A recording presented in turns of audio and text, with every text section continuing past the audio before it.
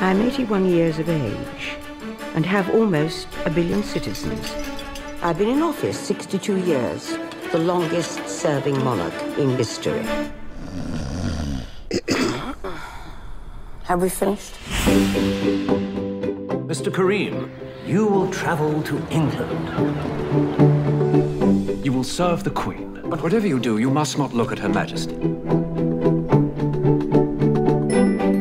There's another famine in India and more trouble in Ireland. Prime Minister, you really are terribly depressing. Yes.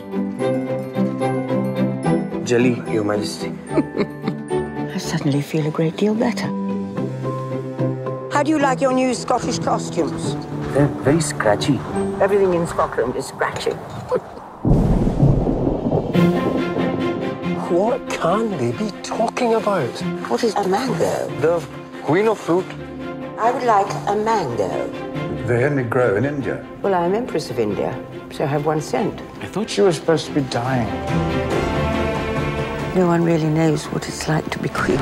Bertie, Mother. are you spying on me? I'm so lonely. What is the point, Abdul? Service, Your Majesty. I would like Mr. Abdul to teach me. But he's an Indian, Your Majesty. And I am the Queen of England. I will have whatever help I require. You've upset the order of everything.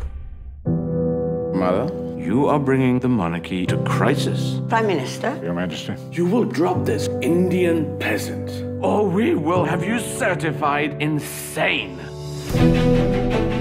I am cantankerous, greedy, ill-tempered, and disagreeably attached to power. But I am anything but insane. How dare you look down on Abdul? I am Queen of England. I am Empress of India. But most importantly, I am a servant to 1 billion citizens.